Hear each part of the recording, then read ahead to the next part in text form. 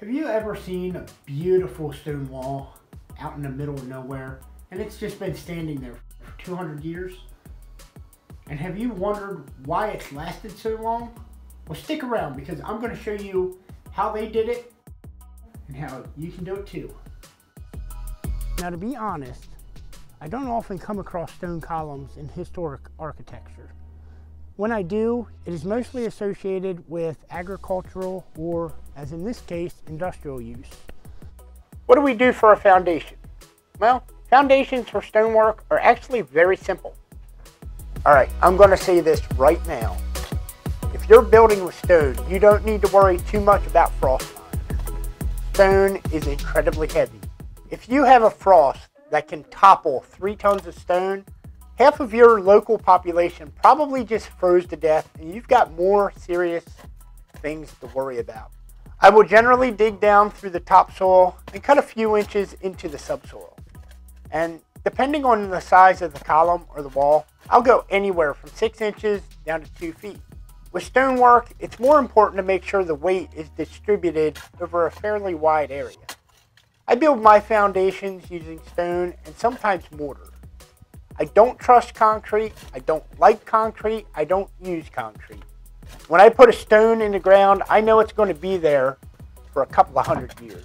And I can't say the same for concrete. My foundations are always wider than the column just to distribute the weight out a little more.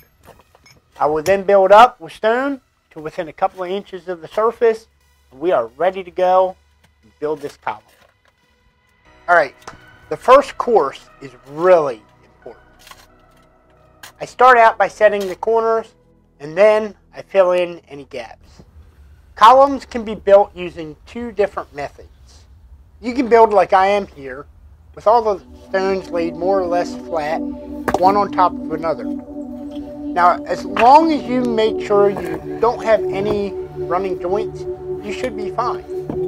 Building this way has some pretty serious advantages. It can be built very strong with very little skill. You don't need much skill to build like this.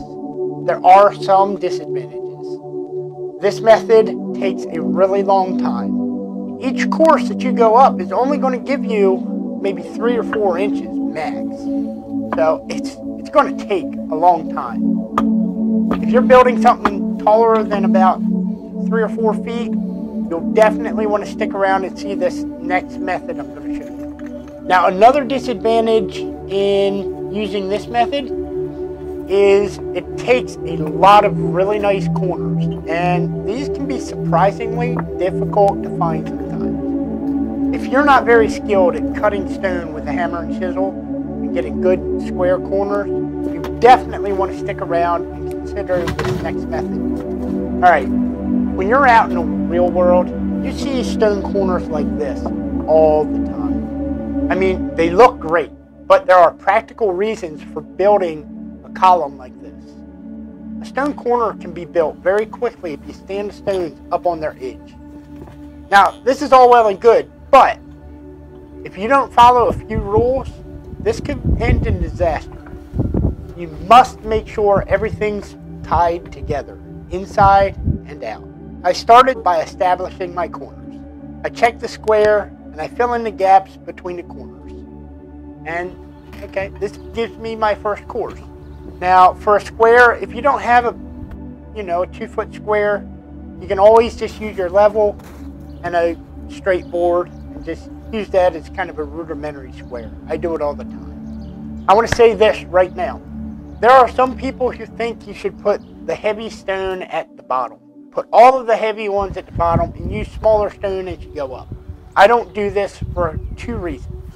First, stone walls and columns should be held together primarily by gravity. So, if I put some of the heavier stone in the top, that helps lock everything into place down below. Anything underneath a heavy stone is not going to move. End of story. Secondly, the bigger stone has a greater visual impact when it's higher up in the wall. When it's down on the ground, I mean, nobody sees it. But if you have them staggered through the work, it looks impressive. It really does. Once you've got the first course down, the second course should overlap. By this I mean the corners have to alternate and run off in different directions in each course. You lay one cornerstone, it stretches down one face of the wall.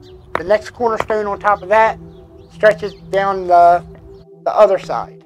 And you just alternate it. And this ties it all together. It's surprisingly strong. If you don't do this, your column probably won't be standing very long. If you're using this method, make sure you have a hammer and chisel ready to go. When you set a corner on top of another corner, you need to make sure that the stone either stands perfectly flat and level or leans in just a bit.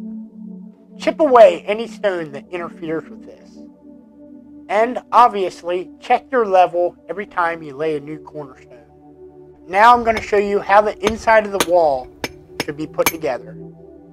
This is very important for solid stone construction. Everything needs to tie together. I filled in between these two corners. I wasn't happy with the space, and I changed it up. Once I built it up where I needed it, I set the corner. I wasn't happy with the actual corner, so I marked it, cut it off with a chisel, and put it back in place. A good tight fit with a decent edge on it. On the bottom, I have a space to fill. I find a stone that fits it perfectly, and it goes into the wall a little bit. So that's what I want. So I slide it in, I tap it into place. It's tight, but it can be better. Let's take a look inside now. Remember this stone? It sits well, but it's still a little bit loose. The goal is to strategically put weight on this stone to make it where it will never move. I build up inside the column. These stones should be relatively flat, but they don't have to be perfect. They just need to overlap everything underneath of them. That's not too difficult. I've built up the inside of the column with relatively flat stones, overlapping each layer. Now I put a small flat stone on top of this one that's coming in from the face, and the next flat stone I lay will actually push down on this, and it'll lock that stone into place forever. So with that out of the way, I now put on the fourth corner and fill in behind. Over on this side, against this corner, I'm not happy with this space. I don't have many stones that I see that'll fill this void, so I kind of leave it there and I come back and fill it. Eventually I find the perfect stone for this space. That's basically all stonemasonry is. Finding the right stone for the right space. For this example, this is the biggest stone I have. I don't have any others this size, so I'm only putting this on there as kind of an example. I take it, I set it on this corner. It's a heavy son of a gun, but it locks everything into place, and oddly enough, it sets perfectly level. That kind of shocked me. That doesn't often happen. Usually, you have to do a little bit of chipping or rearranging to make it happen, but in this case, that stone just naturally fell into place. I check it with a level, perfect.